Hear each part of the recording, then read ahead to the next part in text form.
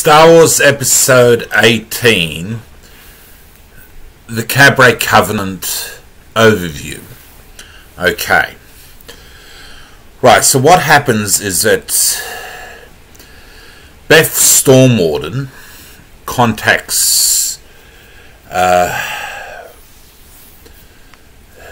Rey and lets her know what's going on with the communications between the Obsidian Order and the Luthier. And Rey and Finn and Poe, and disguised as stormtroopers, managed to get with Rey into Kabray. They get to Kabray, which is it's in Star Wars the comic, Volume 1 from Marvel, back in the 70s and early 80s, issue 77. Now, just a sec. I've done a review on this issue, actually. Should have grabbed it out. But,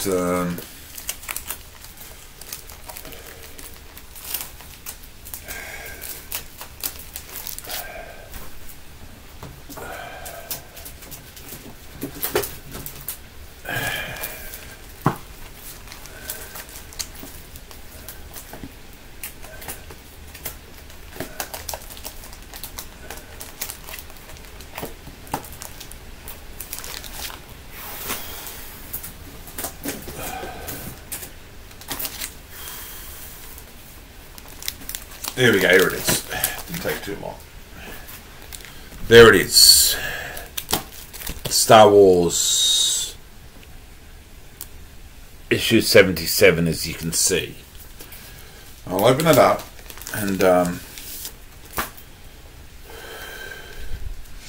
the episode's titled Shantuzi of the Stars. And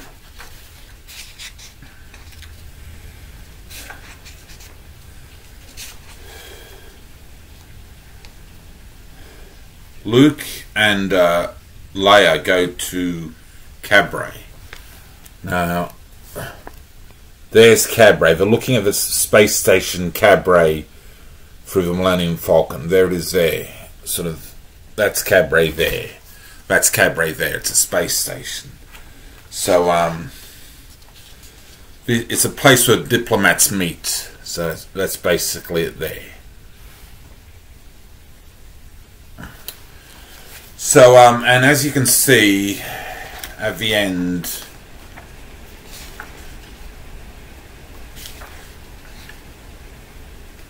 Leia is all dolled up and singing a song where Luke is in the audience and watching as well. And she's a Shantuzi of the Stars. So basically, the Luthier and the Obsidian Order travel to Kabray, where they form their covenant of agreement, their covenant to wipe out those who've gone before them. And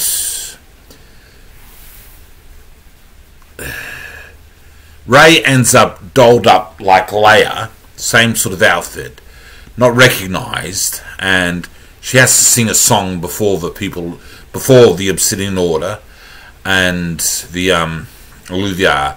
She sings the same song which Leia's singing there in Shantuzi of the Stars, and she's dolled up like that. And they don't really recognise her because she's all got makeup on and everything, and she's dolled up, and it's paying homage to that, of course.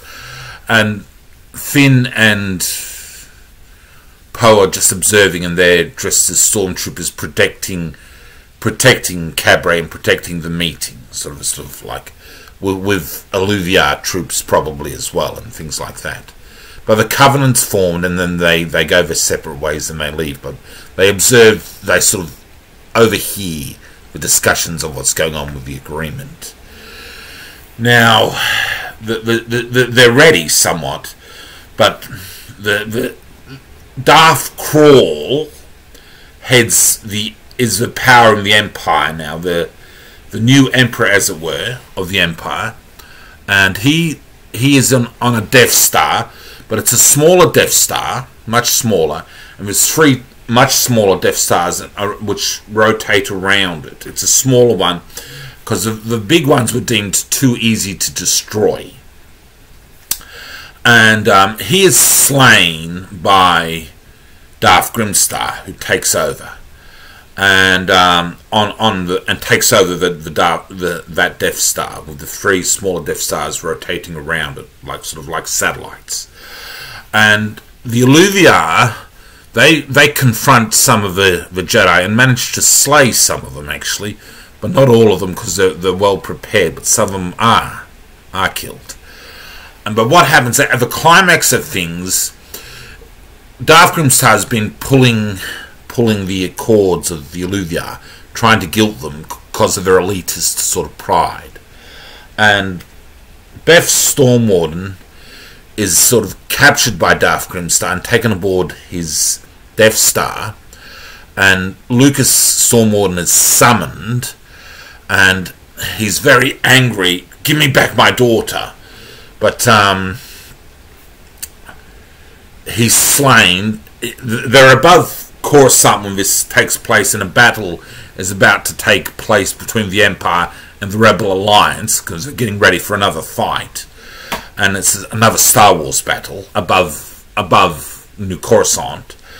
And Darth plunges a lightsaber through her back in the chest, and she's killed. And Lucas Stormwarden comes to the realization that he's just been a tool, just a tool of Darth Grimstar, and he realizes he's a fool.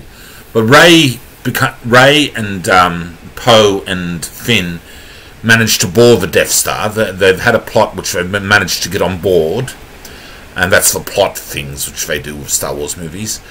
And Rey battles Darth Grimstar at the end while the galactic battle is taking place, and it's a big tragedy with the death of Beth Stormwarden, and Lucas Stormwarden comes to the realization that he'd been a fool all along, and that he'd really betrayed the Jedi and betrayed his own people.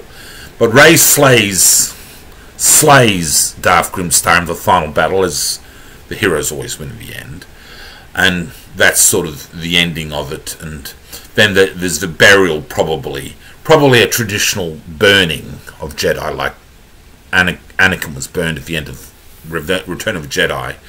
So Darth Vader was burned at the end of the Return of the Jedi. She's probably burned somewhere on New Coruscant, and they sort of typical sort of endings and things like that. So that's pretty much what goes on with Covenant at Kabray.